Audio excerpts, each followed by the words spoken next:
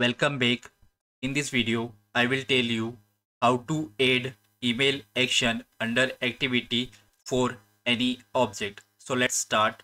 As you can see on screen, I have opened a lead record and under activity, I want to add email action here. So let's see how to do that. First of all, you have to go to object manager and open the lead object. So under object manager, as you can see, I have opened the lead object.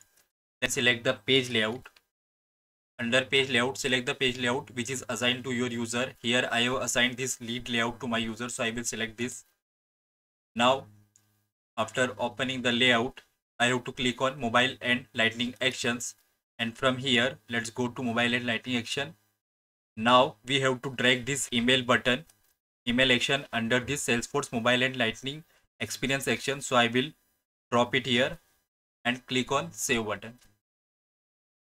Once the layout is saved, let's go to the lead record and refresh the page and see if the changes are applied or not. So as you can see, the email action is not visible here because of one setting which is not enabled in Salesforce. So first of all, let's go to setup and enable that setting.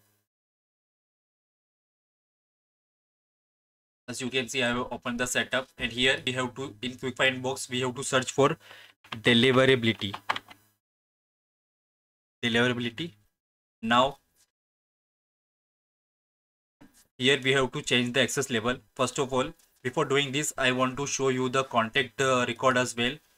So let me go to contact and let me refresh the page. Here also we can't see the email action. So let's try to add this email action as well on contact layout as well.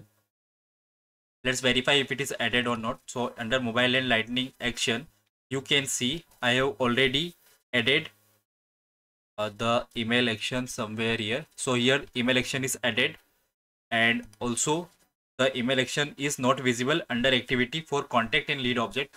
Now let's do the deliverability setting. So here under access level, we have to select all email and click on save. Once the changes are applied, we will go to the lead record and refresh the page. And as you can see on screen, now this email action is visible, and from here you can type the emails. You can verify it for contact object as well. So let me refresh the page, and here also email action is visible. So you have to do one setting. You have to go to deliverability and change the access level to all email, and then you will be able to add email action under activity for any object. That's it in this video. Thank you very much, and please subscribe to my video and like the video.